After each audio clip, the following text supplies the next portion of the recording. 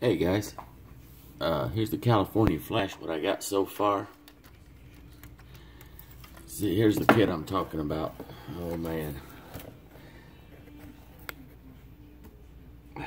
You got, I'm sorry, this is, there you go, that's the one.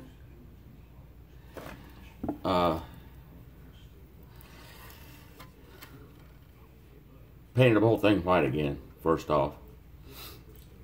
Then I masked off and taped it out to shoot the orange. Because why I did that, for example, the decals for the hood, or the whole thing, these go over the top. See, it fits pretty decent. I nailed the width of it off. So, I don't think you guys need to do that with this if you don't want, if you just want to shoot it orange. Because these decals are super. They, I think they'll cover the orange and not bleed through. So that's why I shot mine white down the middle. I was afraid of it bleeding through. I don't think we'll have that issue. There's a shot of the motor I got so far. The coil and stuff's not in it. Up underneath, there's the headers. See, it's got the same headers as that Melrose missile. I did the overspray on the chassis to make it look like when they shot the body, it's got some overspray in it. That's what that is. It's not a mistake. That's just Crazy Al thinking on the box.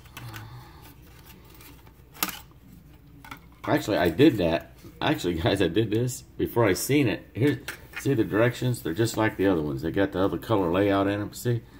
They did the same thing, but a little heavier on theirs. But I never even noticed that until I got mine ready. If there's that, I haven't started the interior. I want to show this to you first before I got much further. When you build this engine in here, you build this whole subframe up underneath here first. The fenders, inner wall fender links aren't here, firewall's not here, the fan or nothing. You start by gluing up here, I guess it's like the A-frame, up onto this main frame right here that's silver.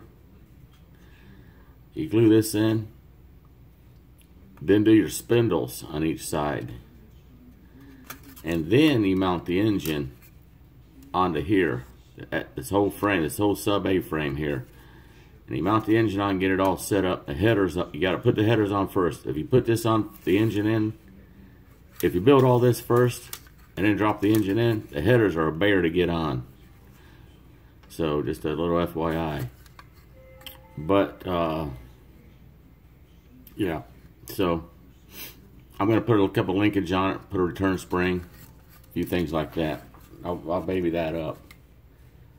But it's a pretty quick one. Like I told you, I didn't get that far on it.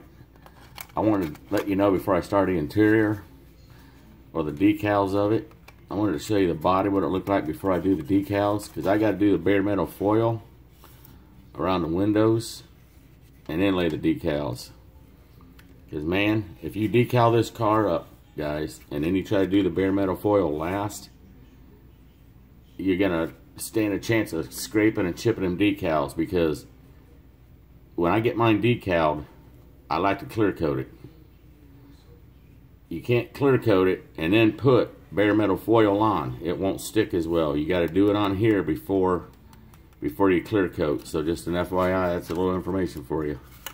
And that actually came from the cat that makes that bare metal foil. I talked to him on the phone one time. Well, basically I told him that their product was crap. I didn't even want my money back. I just wanted to call him up and tell him his product was crap. And then he said maybe I didn't know what I was doing. Well, seems to me I've used it for years and never had no problem. Now here, sudden, these last 3 batches I got, I would use it. As soon as I got it, I'd use it and it worked great. You know, 4 or 5 weeks, 6 weeks later, I'd go cut some more out for another build, and it wouldn't stick. And then I had some other stuff where I'd peel it off and get it ready, and it would crinkle up and just rip and crack. And I went on some forums, and I wasn't the only person that had that same problem. But yeah, he was telling me it's how I was storing it. You know, it's like, what do you think? I'm keeping it out back in the goddamn chicken coops? You know? But he even told me, he said, I got some, give me your address. I said, dude, I don't want any free stuff. I'm telling you, whatever you guys cut on your solution that sticks this stuff, if you thinned it out, you've got some bad batches out there, and it's not worth a nickel. And I mean, that stuff, you know, it's $9-10 for a sheet of that. It used to be 2 sheets, now it's only 1. And I'll let them know about that too. And but we went on about it, and he asked me to go buy the new, it says new and improved. About 3 months later it came out, and he called me. I ain't kidding you, like 3 months later. He said, hey, I want you to go buy. He said, I want to send you some. Give me your address. And I said, no. I said, you ain't got to do that. I'll go buy some. You know, if you say it's new and improved, I'll pay for it and try it. I ain't want nothing free. And I found it, and I bought it, and it works. And it's still working. I got it right up here in my cupboard. I've been using it. I've done about 4 cars, so I guess bare metal foil is back on my front burner. I'd rather, at the time, guys, I was hand painting my trim on here with flat aluminum rather than buy bare metal foil. That's how bad I thought it was. But now I'm happy-go-lucky. I'm back on the bare metal foil, so I'll do that on this one, and then I'm going to do the decals. So, and I'll be doing the interior in tandem. And when I get that done, I'll do another video when I get the wheels up underneath her and let you know how the California Flash is looking. That's about it. Like I said, these decals are just, this kit is just like the 64. A little body difference, a little change on the grill. Got the same, it's got 2 sets of different rims in it. It's got your chrome. Chrome's real nice. I got to give them that. They banged out this chrome. There ain't no faded chrome or flaky chrome. And the flash, there's no flash. I mean, you can't hardly find any, you know, that plastic flashing sticking out anywhere on this thing. Pretty amazing job they've done on these kits. Had they only done this years ago on all the other kits, and Johan caught on, we wouldn't have some of these crappy kits we got. I got an AMX in there. It's got so much flash, you can't tell where the engine mounts are, and the flash starts. It's terrible. There's the interior. I got it painted up. I wanted the tan. That's, you know, it not only is it like the box, they got it right, guys. Not only is it like the box and these little pictures shows you, but I pulled this car up, Butch Leal's, and looked it up, and you can see the brown interior in this car. It's pretty much the standard package super stock. No radio, no air, no nothing. And it's what they gave the drivers of their, you know, the Plymouth teams and stuff. So that's pretty accurate. They did a pretty bang up job. Now, as you can see here, he had steel rims on the back crate and these thrush, whatever you call these, on the front. And I've seen pictures of this car, and Butch does have slicks with the chrome rims on the back too, so you kind of can do either one. Back in the day, you know, the drivers, the guys that owned these cars, sometimes drove them around town. And when they did that, they just pulled the slicks off, throw them in the trunk, put the Kragers on here, the chrome thrush, whatever, and drive them in town. But when they got to put them on a trailer or took them to the drag strip, they'd pull the slicks out of the trunk and throw them on. And that's how they ran them. I mean, that's why that exhaust system, this actually has that exhaust where you flip it over back and see here in the headers, this cross member pipe. These headers are designed to be open or shut. You can shut these headers off and it runs out the exhaust. Made it street legal. These guys could run this on the street actually.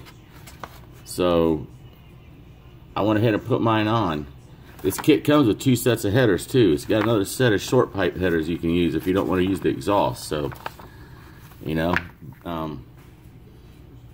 65, I mean, it was years before they actually had that, had super stock full-blown rules and everything when pro stock started merging in, that they changed it. So, but that's it. Just do it the way you want. Have fun with it.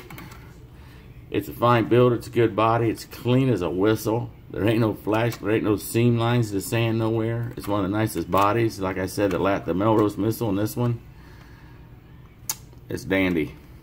It's a pleasure building these. Not like doing some crash, bash, scratch build where you got to build something out of a stock kit. But that's it, fellas. I'm wrapping this up. I'm going to leak on the fire and call the dogs in before I wake my Gotta look around. Crazy mama up. You guys got any questions, hit me back. Shoot me up. Let me know what you got. Thanks for subscribing. Thanks for watching my videos and commenting. Great bunch of crew we got here in our groups we use, and I visit a lot of other sites. I do see a lot of you guys' other builds, but you know, I'm busy as heck, so it's everybody is. Lord, you know, it's a busy time. You don't get enough sleep and you work too hard and do too much. Well, look, you guys take care. I'll talk to you later. Have a great week. Okay, Al Spence here for Gulf Coast Custom Models, the California Flash of Butch, Leal. You take care. Bye-bye.